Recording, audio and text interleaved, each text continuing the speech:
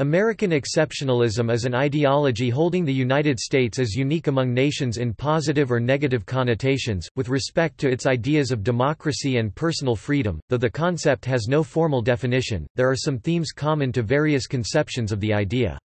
One is the history of the United States is different from other nations. In this view, American exceptionalism stems from the American Revolution, becoming what political scientist Seymour Martin Lipset called the first new nation and developing the American ideology of Americanism, based on liberty, egalitarianism, individualism, republicanism, democracy, and laissez-faire economics.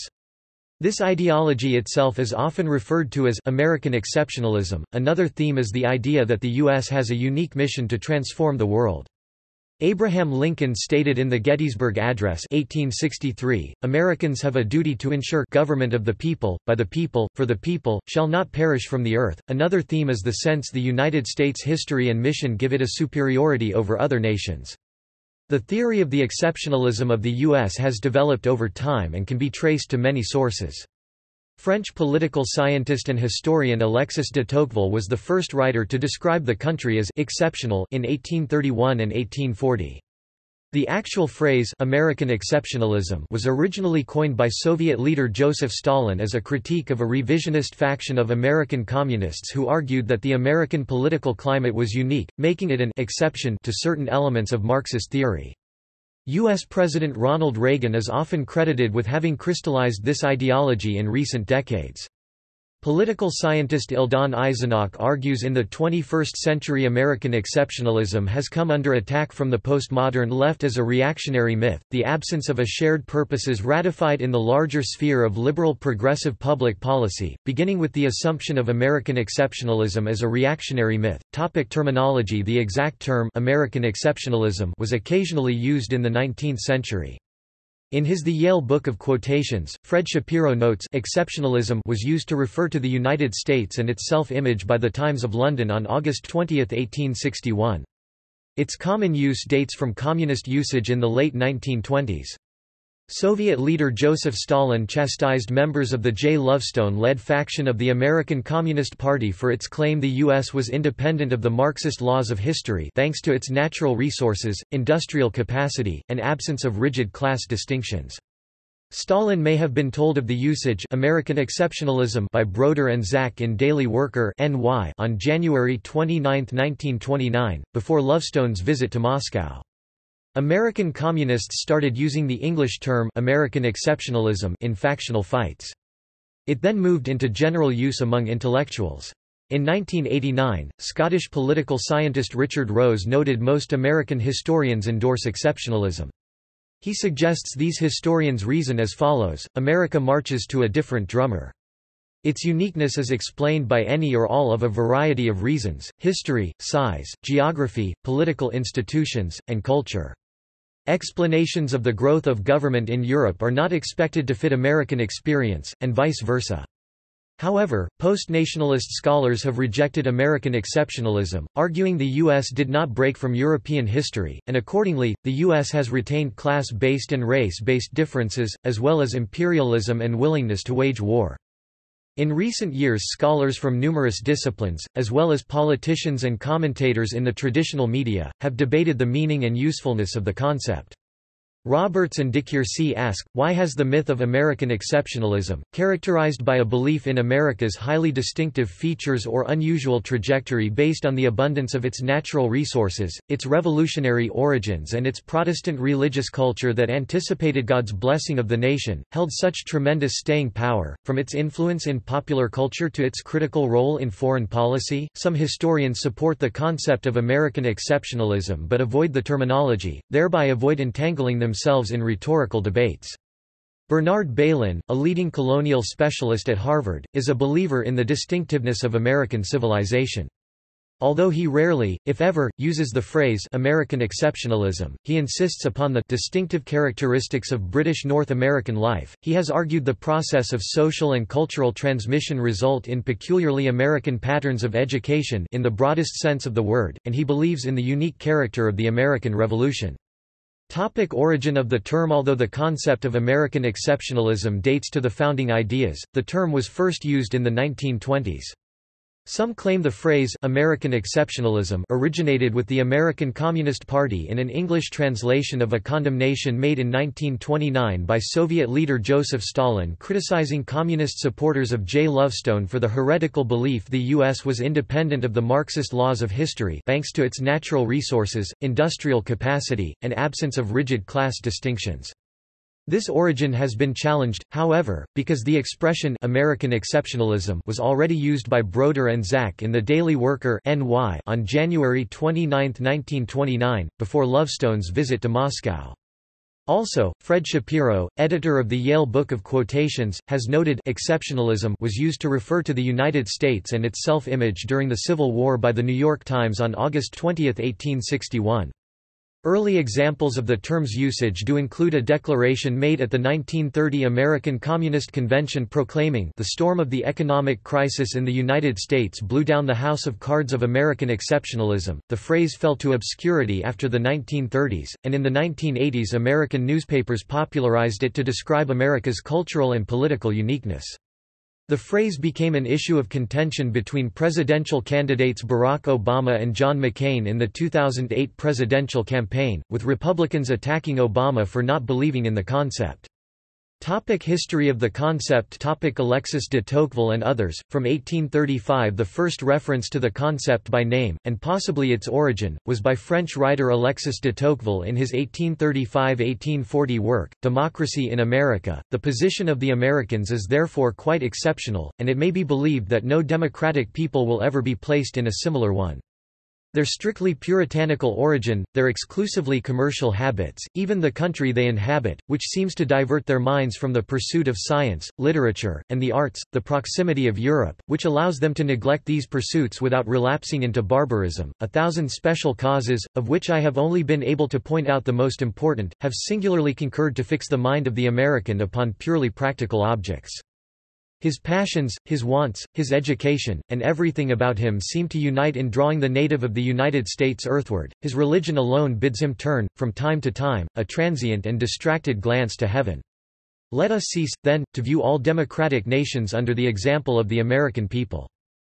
Common says many foreign visitors commented on American exceptionalism including Karl Marx, Francis Lieber, Hermann Eduard von Holst, James Bryce, H. G. Wells, G. K. Chesterton, and Hilaire Belloc. They did so in complimentary terms.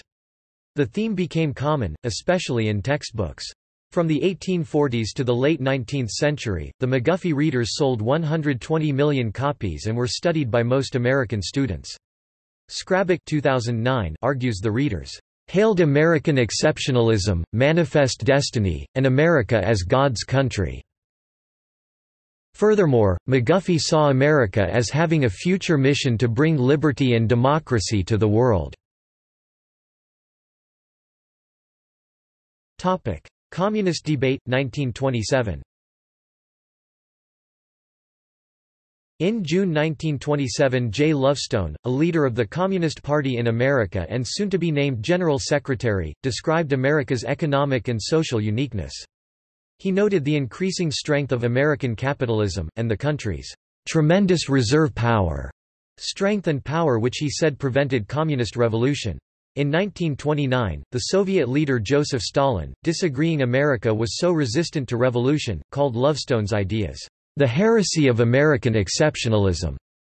The first time the specific term, American exceptionalism, was used. The Great Depression appeared to underscore Stalin's argument American capitalism falls under the general laws of Marxism.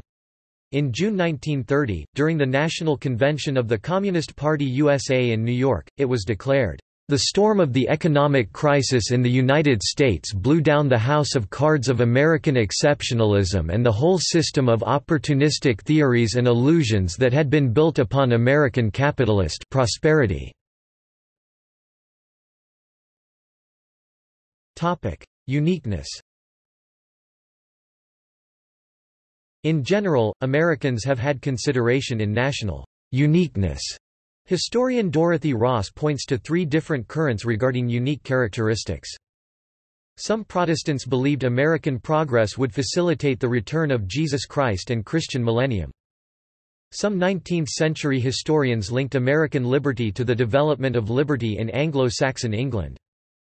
Other American writers look to the millennial newness of America. Henry Nash Smith stressed the theme of virgin land in The American Frontier that promised an escape from the decay that befell earlier republics. 21st century development. Recently, socialists and other writers tried to discover or describe this exceptionalism of the U.S. within and outside its borders. The concept has also been discussed in the context of the 21st century in a book co-authored by former American Vice President Dick Cheney, Exceptional, Why the World Needs a Powerful America 2015. Causes in their historical context. Scholars have explored possible justifications for the notion of American exceptionalism. Absence of feudalism. Many scholars use a model of American exceptionalism developed by Harvard political scientist Louis Hartz.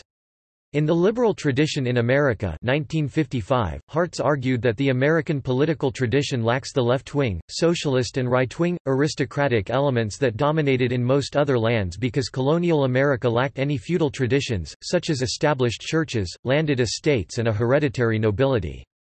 The liberal consensus school, typified by David Potter, Daniel Boorstin and Richard Hofstadter, followed Hartz in emphasizing that political conflicts in American history remained within the tight boundaries of a liberal consensus regarding private property, individual rights, and representative government. The national government that emerged was far less centralized or nationalized than its European counterparts. Puritan roots and Protestant promise. Parts of American exceptionalism can be traced to American Puritan roots. Many Puritans with Arminian leanings embraced a middle ground between strict Calvinist predestination and a less restricting theology of divine providence. They believed God had made a covenant with their people and had chosen them to provide a model for the other nations of the earth. One Puritan leader, John Winthrop, metaphorically expressed this idea as a city upon a hill, that the Puritan community of New England should serve as a model community for the rest of the world. This metaphor is often used by proponents of exceptionalism. The Puritans' moralistic values remained part of the national identity of the United States for centuries, remaining influential to the present day. In this vein, Max Weber was a pioneer in delineating a connection between capitalism and exceptionalism. Eric Louis Ullman of Northwestern University argues that Puritan values were taken up by all remaining Americans as time went by. Kevin M. Schultz underlines how they helped America to keep to its Protestant promise, especially Catholics and Jews. American Revolution and Republicanism. The ideas that created the American Revolution were derived from a tradition of republicanism that had been repudiated by the British mainstream. Historian Gordon Wood has argued, "Our beliefs in liberty, equality, constitutionalism, and the well-being of ordinary people came out of the revolutionary era. So too did our idea that we Americans are a special people with a special destiny to lead the world toward liberty and democracy." Wood notes that the term is presently much maligned, although it is vigorously supported by others such as John Butler. Thomas Paine's Common Sense for the first time expressed the belief that America was not just an extension of Europe but a new land, a country of nearly unlimited potential and opportunity that had outgrown the British mother country. These sentiments laid the intellectual foundations for the revolutionary concept of American exceptionalism and were closely tied to republicanism, the belief that sovereignty belonged to the people, not to a hereditary ruling class. Religious freedom characterized the American Revolution in unique ways at a time when major nations had state religions. Republicanism, led by Thomas Jefferson and James Madison, created modern constitutional republicanism, with a limit on ecclesiastical powers. Historian Thomas Kidd 2010 argues, "With the onset of the revolutionary crisis, a significant conceptual shift convinced Americans across the theological spectrum that God was raising up America for some particular purpose." Kidd further argues that, "A new blend of Christian and Republican ideology led religious traditionalists to embrace wholesale the concept of Republican virtue."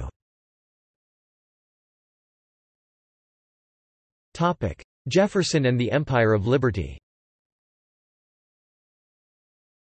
According to Tucker and Hendrickson 1992, Jefferson believed America was the bearer of a new diplomacy, founded on the confidence of a free and virtuous people, that would secure ends based on the natural and universal rights of man, by means that escaped war and its corruptions. Jefferson sought a radical break from the traditional European emphasis on reason of state, which could justify any action, and the usual priority of foreign policy and the needs of the ruling family over the needs of the people. Jefferson envisaged America as becoming the world's great empire of liberty, that is, the model for democracy and republicanism. He identified his nation as a beacon to the world, for, he said on departing the presidency in 1809, America was trusted with the destinies of this solitary republic of the world, the only monument of human rights, and the sole depository of the sacred fire of freedom and self-government. From hence it is to be lighted up in other regions of the earth, if other areas of the earth shall ever become susceptible of its benign influence.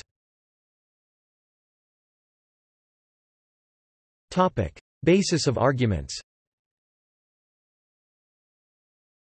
Marilyn B. Young argues that after the end of the Cold War in 1991, neoconservative intellectuals and policymakers embraced the idea of an American empire, a national mission to establish freedom and democracy in other nations, particularly poor ones.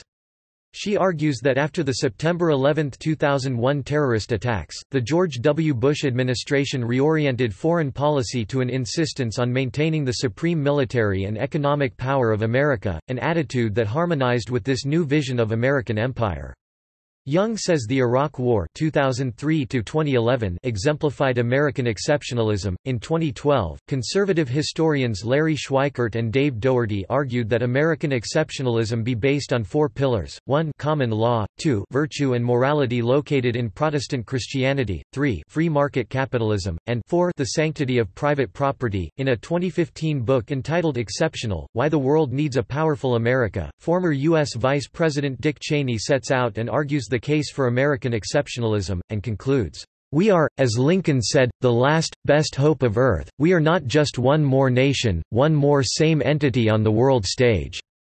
We have been essential to the preservation and progress of freedom, and those who lead us in the years ahead must remind us, as Roosevelt, Kennedy, and Reagan did, of the unique role we play. Neither they nor we should ever forget that we are, in fact, exceptional." Republican ethos and ideas about nationhood. Proponents of American exceptionalism argue that the United States be exceptional in that it was founded on a set of Republican ideals, rather than on a common heritage, ethnicity, or ruling elite. In the formulation of President Abraham Lincoln in his Gettysburg Address, America is a nation, "conceived in liberty, and dedicated to the proposition that all men are created equal." In Lincoln's interpretation, America is inextricably connected with freedom and equality, and in world perspective, the American mission is to ensure that government of the people, by the people, for the people, shall not perish from the earth.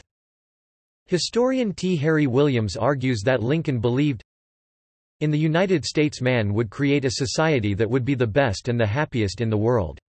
The United States was the supreme demonstration of democracy. However, the Union did not exist just to make men free in America. It had an even greater mission—to make them free everywhere. By the mere force of its example, America would bring democracy to an undemocratic world. American policies have been characterized since their inception by a system of federalism between the states and the federal government and checks and balances among the legislative, executive and judicial branches, which were designed to prevent any faction, region, or government organ from becoming too powerful.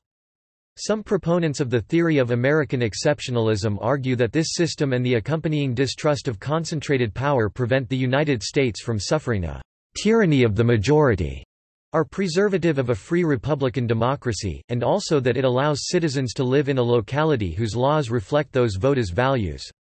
A consequence of this political system is that laws can vary widely across the country.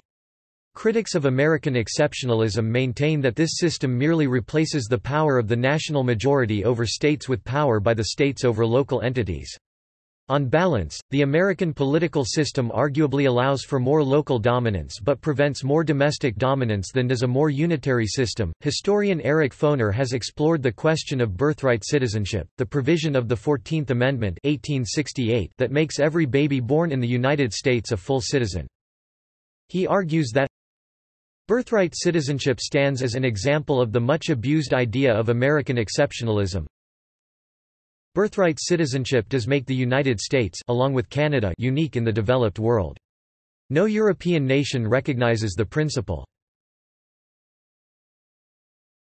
Topic: Global leadership and activism. Yale Law School Dean Harold Hongju Ko has identified what he says as the most important respect in which the United States has been genuinely exceptional, about international affairs, international law, and promotion of human rights, namely, in its outstanding global leadership and activism. He argues, to this day, the United States remains the only superpower capable, and at times willing, to commit real resources and make real sacrifices to build, sustain, and drive an international system committed to international law, democracy, and the promotion of human rights. Experience teaches that when the United States leads on human rights, from Nuremberg to Kosovo, other countries follow. Peggy Noonan, an American political pundit, wrote in The Wall Street Journal that America is not exceptional because it has long attempted to be a force for good in the world, it tries to be a force for good because it is exceptional. Former U.S. Vice President Dick Cheney explores the concept of United States global leadership in a 2015 book on American foreign policy entitled Exceptional, Why the World Needs a Powerful America, co-authored with his daughter, Liz Cheney, a former official of the United States Department of State. Frontier spirit. Proponents of American exceptionalism often claim that many features of the American spirit were shaped by the frontier process following Frederick Jackson Turner's frontier thesis. They argue the American frontier allowed individualism to flourish as pioneers adopted democracy and equality and shed centuries-old European institutions such as royalty, standing armies, established churches and a landed aristocracy that owned most of the land. However, this frontier experience was not entirely unique to the United States. Other nations had frontiers, but it did not shape them nearly as much as the American frontier did, usually because it was under the control of a strong national government. South Africa, Russia, Brazil, Argentina, Canada and Australia had long frontiers, but they did not have free land and local control. The political and cultural environments were much different. The other frontiers did not involve widespread ownership of free land nor allow the settlers to control the local and provincial governments as in America. Their edge did not shape their national psyches. Each nation had entirely different frontier experiences. For example, the Dutch Boers in South Africa were defeated in war by Britain. In Australia, mateship and working together was valued more than individualism was in the United States. Mobility and welfare. For most of its history, especially from the mid-19th to early 20th centuries, the United States has been known as the land of opportunity. And in this sense, it prided and promoted itself on providing individuals with the opportunity to escape from the contexts of their class and family background. Examples of this social mobility include occupational. Children could easily choose careers which were not based upon their parents' choices. Physical. That geographical location was not seen as static, and citizens often relocated freely over long distances without barrier. Status. As in most countries, family standing and riches were often a means to remain in a higher social circle.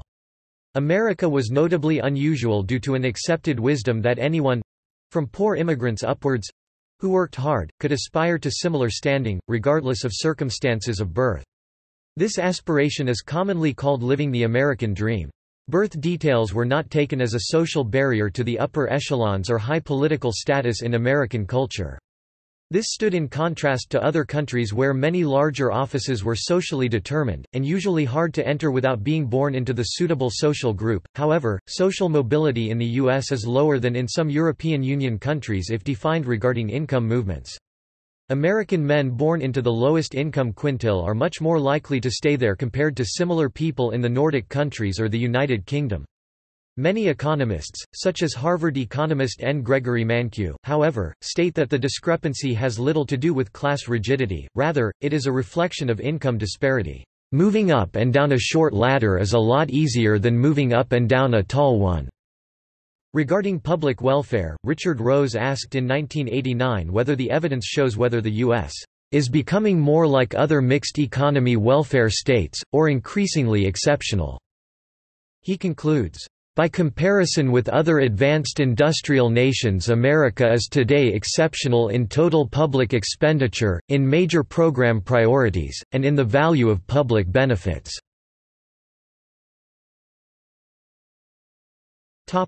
Criticism. Scholars have been polarized on the topic, according to Michael Kamen, with historians generally against it, while empirical social scientists have tended to be supporters. Kamen reports that historians Lawrence Vasey, C. Van Woodward, Eric Foner, Sean Wilentz, Akira Iriya, and Ian Tyrrell have been opponents, while support has come from social scientists Daniel Bell, Seymour Martin Lipset, Alex Inkeles, Sanford Jacoby, Samuel P. Huntington, Mona Harrington, John P. Roche, Richard Rose, Peter Temin, and Aaron Wildavsky. Kamen argues that the hostile attacks began in the 1970s in the wake of the Vietnam War, when many intellectuals decided, "The American Adam had lost his innocence and given way to a helpless, tarnished Gulliver." At about the same time, the new social history used statistical techniques on population samples that seemed to show resemblances with Europe on issues such as social mobility. By the 1980s, labor historians were emphasizing that the failure of a work party to emerge in the United States did not mean that America was exceptionally favorable grounds for workers. By the late 1980s, other academic critics started mocking the extreme chauvinism displayed by the modern usage of exceptionalism. Finally, mid-1980s, colonial historians downplayed the uniqueness of the American experience in the context of British history. On the other hand, some of the critics pulled their punches, with Wilentz arguing for distinctively American forms of class conflict, and Foner saying there was a distinctive character of American trade unionism.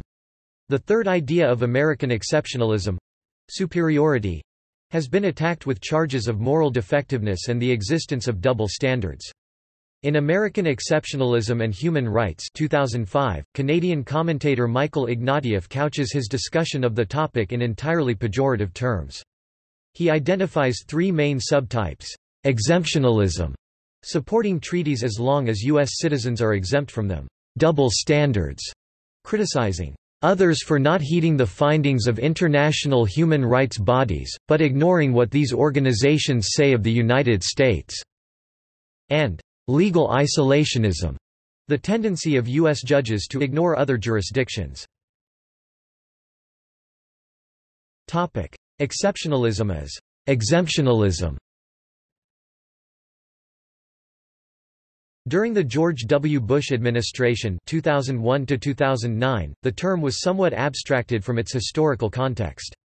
Proponents and opponents alike began using it to describe a phenomenon wherein certain political interests view the United States as being above or an exception to the law, specifically the law of nations. This phenomenon is less concerned with justifying American uniqueness than with asserting its immunity to international law. This new use of the term has served to confuse the topic and muddy the waters since its unilateralist emphasis, and actual orientation diverges somewhat from prior uses of the phrase. A certain number of those who subscribe to old style or traditional American exceptionalism, the idea that America is a more nearly exceptional nation than are others, that it differs qualitatively from the rest of the world and has a unique role to play in world history, also agree that the United States is and ought to be entirely subject to and bound by the public international law. Indeed, recent research shows that there is some indication for American exceptionalism among the U.S. public, but very little evidence of unilateral attitudes.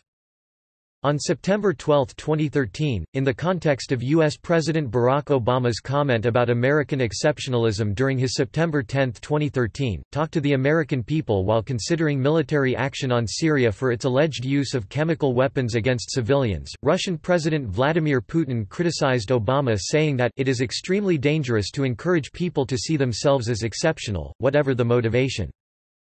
In his interview with RT on October 4, 2013, President of Ecuador Rafael Correa criticized Obama's policies and compared America's exceptionalism with Nazi Germany, saying, "Does not this remind you of the Nazis' rhetoric before and during World War II?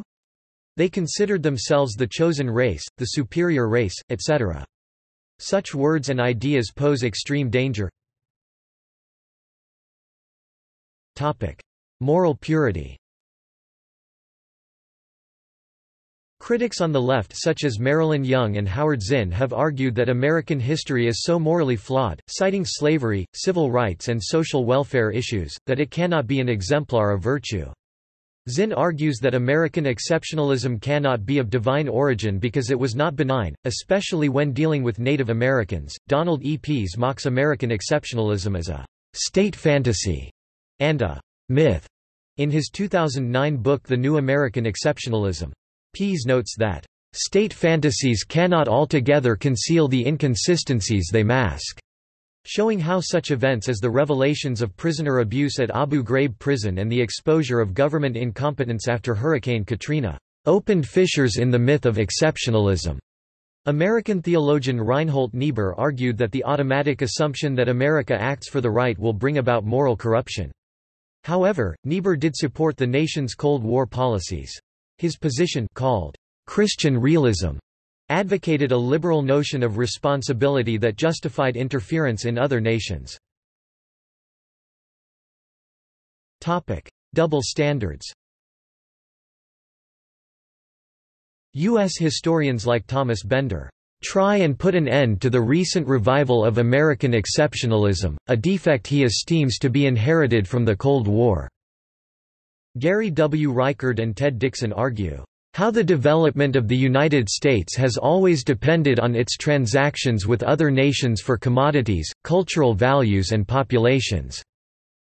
Roger Cohen asks, "How exceptional can you be when every major problem you face, from terrorism to nuclear proliferation to gas prices, requires joint action?" Harold Coe distinguishes distinctive rights, different labels, the flying buttress mentality, and double standards. He fourth face, double standards, presents the most dangerous and destructive form of American exceptionalism. Godfrey Hodgson also concludes that the U.S. national myth is dangerous. Samantha Power asserts that, "We're neither the shining example, nor even competent meddlers. It's going to take a generation or so to reclaim American exceptionalism." The Americanist heresy. In 1898 Pope Leo XIII denounced what he deemed to be the heresy of Americanism in the encyclical Testum Benevolentiae Nostrae. He targeted American exceptionalism in the ecclesiastical domain, arguing that it stood in opposition to papal denunciations of modernism. At the end of the 19th century, there was a tendency among Catholic clergy in the United States to view American society as inherently different from other Christian nations, and to argue that the understanding of church doctrine had to be enlarged in order to encompass the American experience, which included greater individualism, tolerance of other religions, and church-state separation. Preemptive declinism. Herbert London has defined preemptive declinism as a postmodern belief that the United States is not an exceptional nation and is not entitled by virtue of history to play a role on the world stage different from other nations. London ascribed the view to Paul Krugman, among others. Krugman had written in the New York Times that, "We have always known that America's reign as the world's greatest nation would eventually end. However, most of us imagined that our downfall, when it came, would be something grand and tragic." According to Real Clear Politics, declarations of America's declining power have been common in the English-language media. In 1988, Flora Lewis said that, Talk of U.S. decline is real in the sense that the U.S. can no longer pull all the levers of command or pay all the bills." According to Anthony Lewis in 1990, Europeans and Asians are already finding confirmation of their suspicion that the United States is in decline. Citing America's dependence on foreign sources of energy and crucial weaknesses in the military, Tom Wicker concluded that maintaining superpower status is becoming more difficult, nearly impossible, for the United States. In 2004, Pat Buchanan lamented, "the decline and fall of the greatest industrial republic the world had ever seen." In 2007, Matthew Paris of the Sunday Times in London wrote that the United States is overstretched, romantically recalling the Kennedy presidency, when America had the best arguments, and could use moral persuasion rather than force to have its way in the world. From his vantage point in Shanghai, the International Herald Tribune's Howard French worries about the declining moral influence of the United States over an emergent China. In his book, The Post-American World, Newsweek editor Fareed Zakaria refers to a post-American world that he says is not about the decline of America, but rather about the rise of everyone else. Similarities between the US and Europe. In December 2009, historian Peter Baldwin published a book arguing that, despite widespread attempts to contrast the American way of life and the European social model, America and Europe are actually very similar to a number of social and economic indices. Baldwin claimed that the black underclass accounts for many of those few areas where a stark difference exists between the U.S. and Europe, such as homicide and child poverty. The historian Felipe Fernandez Armesto argues that it be commonly thought that all people consider themselves exceptional. In most cases in which this subject has been broached, the similarities between the conflicting parties outweigh the differences. Things such as the dynamic wealth creation, the democracy, the accessibility of opportunity, the cult of civil liberty, the tradition of tolerance, and what Fernandez Armesto considers evils such as the materialistic economy, the excessive privileges of wealth, and the selective illiberality are standard features in many modern societies. However, he adds, America is made exceptional by the intensity with which these characteristics are concentrated there. Current official stance and its detractors. In April 2009, U.S. President Barack Obama responded to a journalist's question in Strasbourg with the statement, "I believe in American exceptionalism, just as I suspect that the Brits believe in British exceptionalism and the Greeks believe in Greek exceptionalism."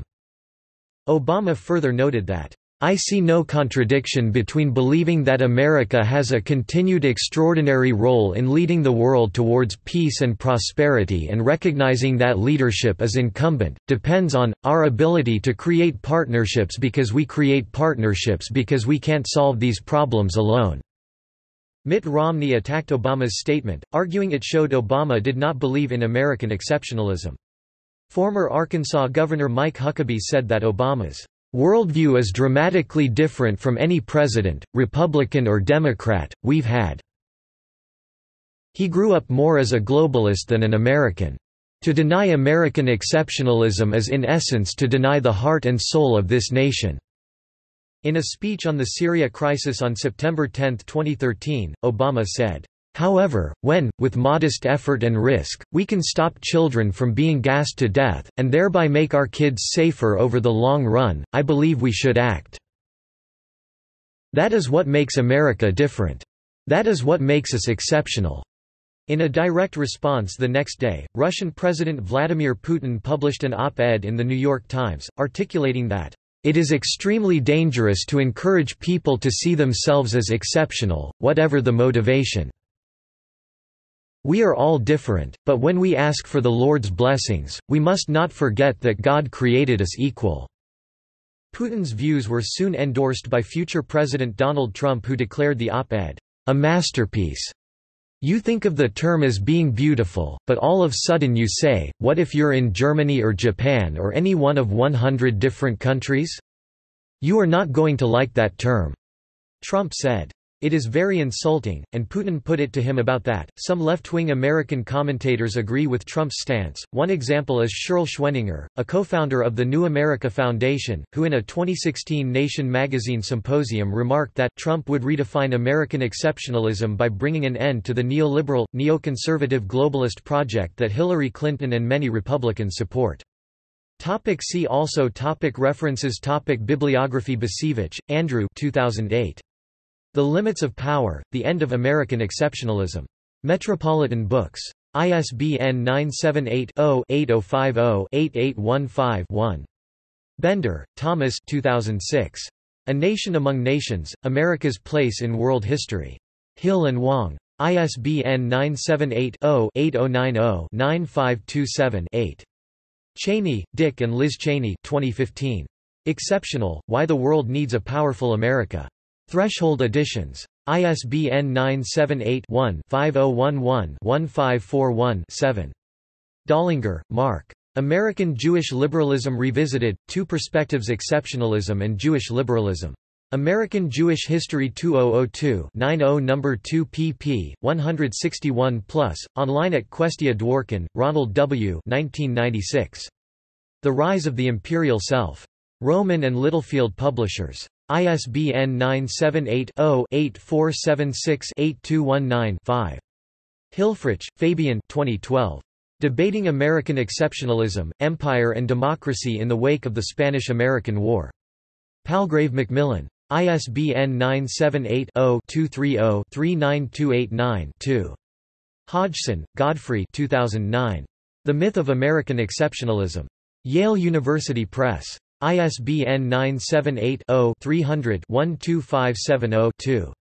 Hughes, David. Unmaking an Exception, A Critical Genealogy of U.S. Exceptionalism, Review of International Studies 2015-41 No. 3 pp. 527–51 Madsen, Deborah L. 1998. American Exceptionalism. University Press of Mississippi. ISBN 978-1-57806-108-2. Glickstein, Jonathan A. American Exceptionalism, American Anxiety, Wages, Competition, and Degraded Labor in the Antebellum United States 2002. Ferry, Joseph P. The End of American Exceptionalism, Mobility in the U.S. Since 1850, Journal of Economic Perspectives Summer, 2005. Hellerman, Stephen L. and Andrei S. Markovits 2001. Offside, Soccer and American Exceptionalism. Princeton University Press. ISBN 978-0-691-07447-4, online version Ignatieff, Michael ed. 2005. American Exceptionalism and Human Rights. Princeton University Press. ISBN 978-0-691-11647-1, CS1 maint, extra text, authors list link Kagan, Robert 2003. Of Paradise and Power, America and Europe in the New World Order. Knopf. ISBN 978-1-4000-4093-3. Kamen, Michael. The Problem of American Exceptionalism, A Reconsideration, American Quarterly 1993-45 No. 1 pp. 1–43, online co., Harold Hongju. On American Exceptionalism 55 Stan. L. Rev. 1479 2003, online Krugman, Paul 2007. The Conscience of a Liberal. W. W. Norton. ISBN 978-0-393-06069-0. LeBlanc, Paul and Tim Davenport eds. The American Exceptionalism of J. Lovestone and His Comrades, 1929–1940, Dissident Marxism in the United States, Volume 1. Leiden, N. L., Brill, 2015. Lipset, Seymour Martin 1997. American Exceptionalism, A Double-Edged Sword. W. W. Norton and Company. ISBN 978-0-393-31614-8. Lipset, Seymour Martin. The First New Nation. Basic Books, 1955.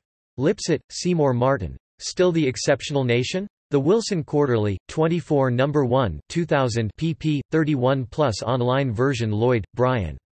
Left Out, Pragmatism, Exceptionalism, and the Poverty of American Marxism, 1890–1922. Johns Hopkins University Press, 1997. Noble, David 2002. Death of a Nation, American Culture and the End of Exceptionalism. University of Minnesota Press. ISBN 978-0-8166-4080-5. Rested, Hild Eliasson, Old Paradigms in History Die Hard in Political Science, U.S. Foreign Policy and American Exceptionalism, American Political Thought Notre Dame, Spring 2012, 1 No. 1 pp. 53–76. Ross, Dorothy. Origins of American Social Science. Cambridge University Press, 1991. Ross, Dorothy. American Exceptionalism in A Companion to American Thought. Richard W. Fox and James T. Kloppenberg, eds. London, Blackwell Publishers Inc., 1995–22–23. Schuck, Peter H., Wilson, James Q., eds.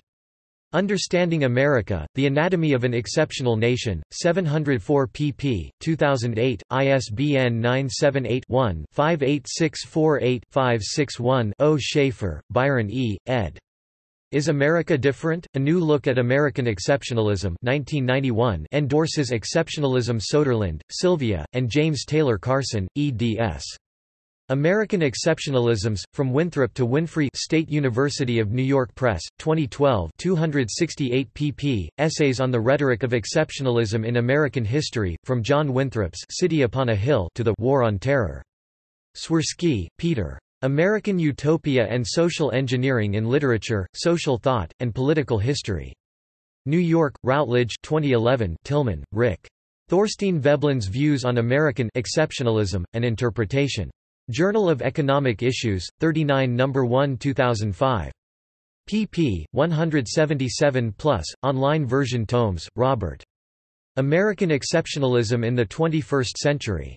Survival, 56 No. 1. pp. 26–50. Turner, Frederick Jackson Richard W. Adelaine ed., 1999. The Significance of the Frontier in American History, in Does the Frontier Experience Make America Exceptional? CS1 maint, extra text, authors list link Tyrell, Ian.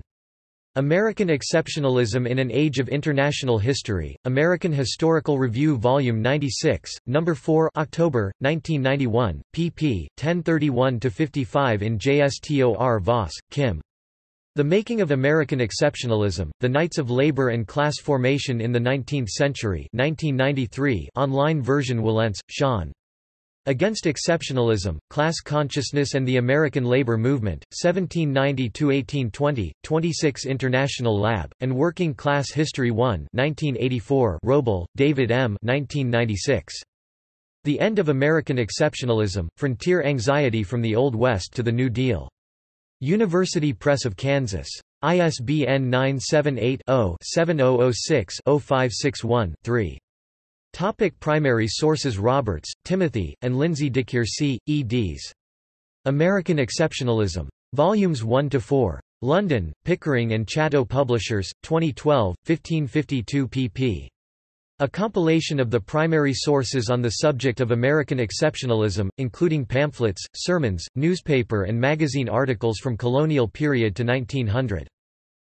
Further reading Greg Grandin, The Strange Career of American Exceptionalism, The Nation, January 29, 2017, pp. 22–27.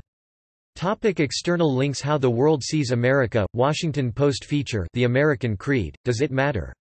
Should It Change? Obama and American Exceptionalism, Glenn Greenwald, Salon.com Obama and the Burden of Exceptionalism, Shelby Steele, WSJ.com The Right to Be Different Debate between Grover Norquist and Will Hutton Booknotes Interview with Seymour Martin Lipset on American Exceptionalism, A Double-Edged Sword, June 23, 1996.